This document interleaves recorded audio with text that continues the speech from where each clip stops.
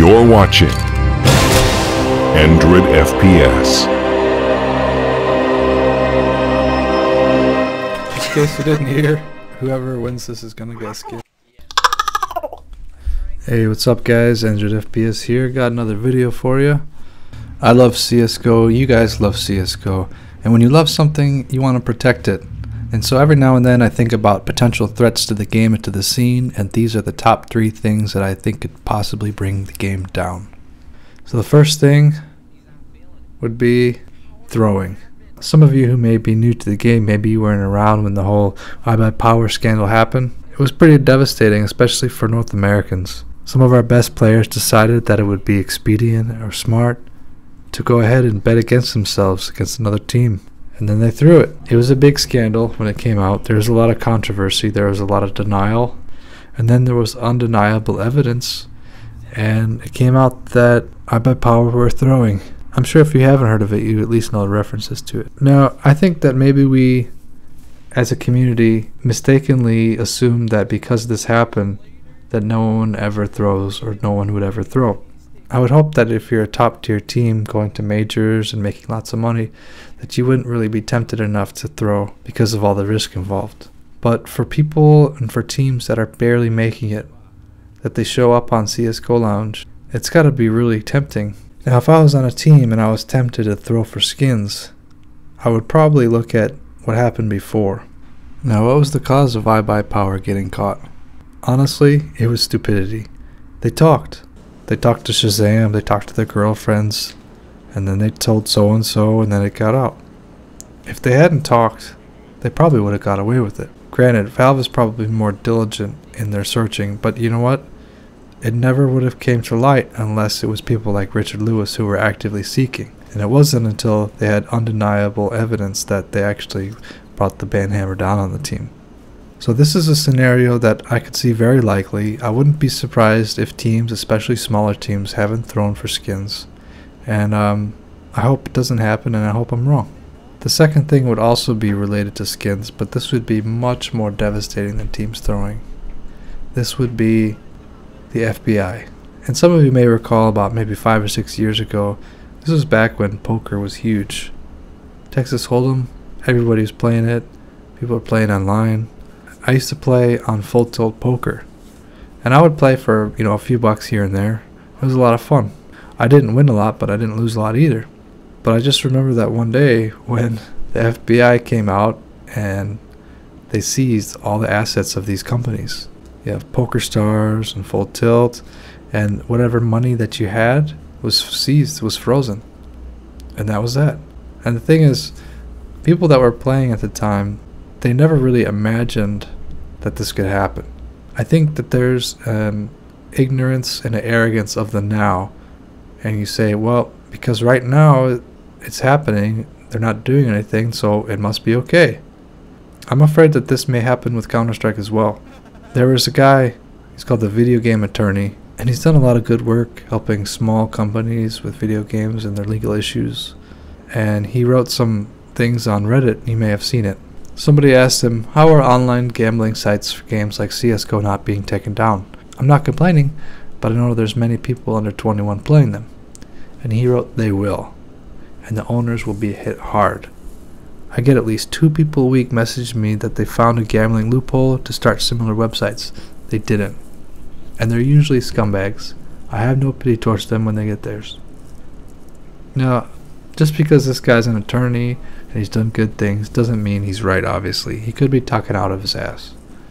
At the same time, when you have incidents like what happened with the PokerStars, and now what you're having with the DraftKings and everything like that, the thing is, it seems like the government doesn't like it when people brazenly break the law and make a ton of money without giving tax dollars.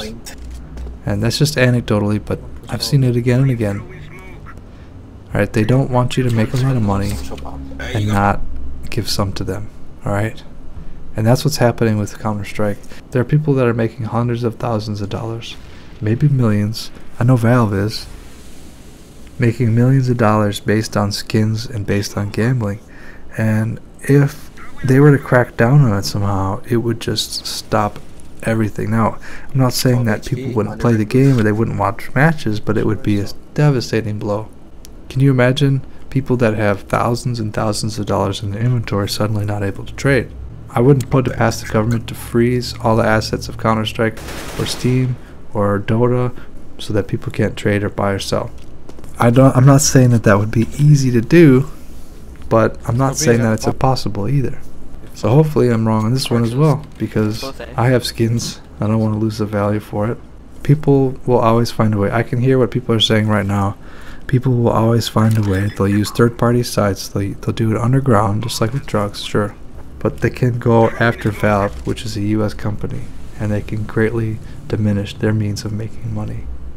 And the third, final, and most devastating thing that could happen to the CSGO scene is hacking. This is similar to the throwing scandal in the fact that we went through a big event and it was publicized and it was shameful, and everybody just assumes that that's that.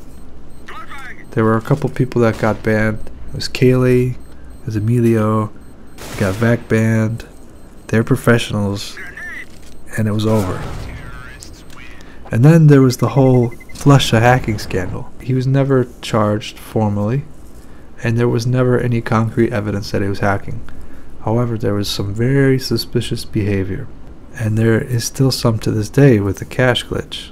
I would rather assume somebody's innocent until they're proven guilty, right? And I'll give the same benefit of the doubt to Flusha and the rest of the guys on Fnatic.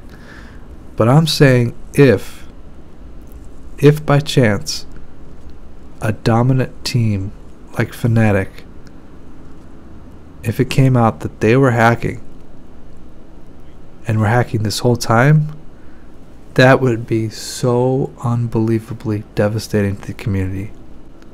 Now, I'm going to MLG Columbus, by the way, and I've taken time off work. I am spending tons of money to get there, for tickets, for lodging, and there are so many people who have done the same. People have called off work because of these events. People have invested money on going to the events or betting on the matches. And if it came out that one of the top players this whole time has been hacking, it would be like the Tour de France with Lance Armstrong. When he got caught cheating, it just killed the sport. Sponsorships were gone. Faith in the sport itself was gone. It came out that a ton of people were cheating. This is something that I do fear for. And when you have that much pressure, you know, we as fans and as casual gamers, we can't really understand the extent to which the pressure pushes on you.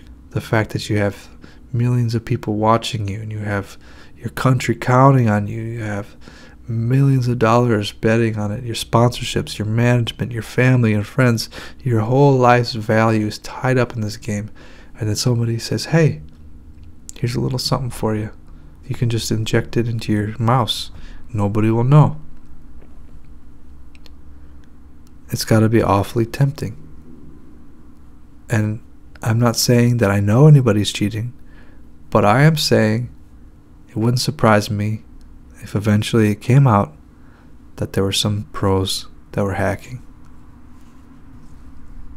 Anyway, guys, those are my 3 things that I'm afraid that could really hurt Counter-Strike and actually in online games in general. So if you guys have any in mind yourselves, let me know. Go ahead, write it down in the comments what other things you're afraid that could hurt the scene.